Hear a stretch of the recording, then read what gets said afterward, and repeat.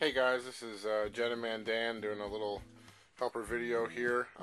Got a couple of questions after I built this plane. This is my RC Powers MiG-29 that I put a 64mm fan in, and what I did was make a Depron ducted tube for the fan. As you can see, top and bottom to direct the airflow from the fan. And a couple people had asked, how I got that shape and what else. So I was going to do a quick demonstration. The idea actually came from Dan at RCTestflight on YouTube.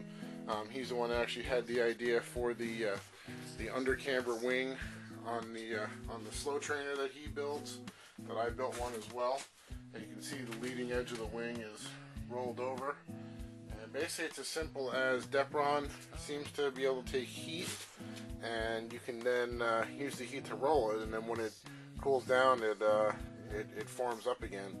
So really all I do is I take a rounded over surface. This is my clothes dryer. It's got a nice rounded edge, and it's as simple as taking some heat. You can use a lighter, which I don't recommend. I'm going to use my heat gun because I can control the heat pretty well and can do it. So I'm going to turn my heat gun on and let it warm up for a second. And it's as simple as taking your piece of Depron and running it over the heat.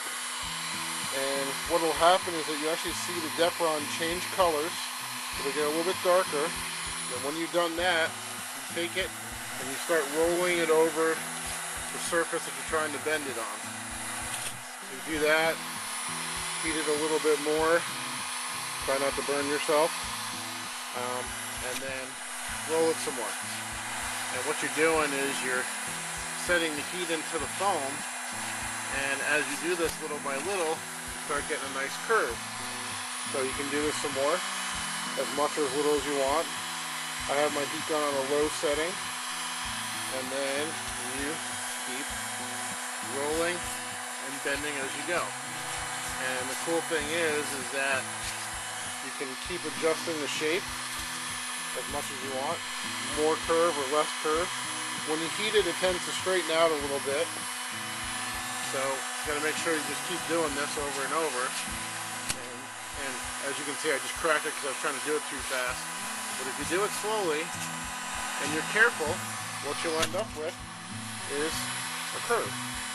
And that curve, if you do it slowly enough, and yeah, I cracked it, I want to show you, but that does happen quite a bit. It's a scrap piece. But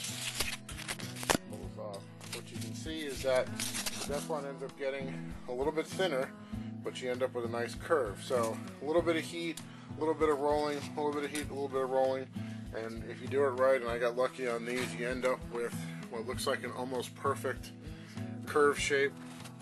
And it allows you to do stuff like ducting for an EDF, or making a fuselage, or a nacelle for a plane if you're trying to do multiple motors. And that's just the technique I use. And now this is cooled, and now it's pretty hard. I mean, it will not take the shape back out. So as you can see, you got a nice shape to it. What you can also do is use this to make kind of an airfoil wing. You can probably roll the wing, and then if you want to take a flat piece of Depron and make a flat bottom, then there you got, all of a sudden you have like a Cessna airfoil shape for a wing, and you can put some little side pieces in there to strengthen it up. But that would make, if you do it on a long piece, that would make it really good, like a Cessna or high wing trainer wing. So anyway, that's how I roll my Depron. And as you can see, the results, when you take your time, this is actually the first one I had done, came out pretty good, pretty even.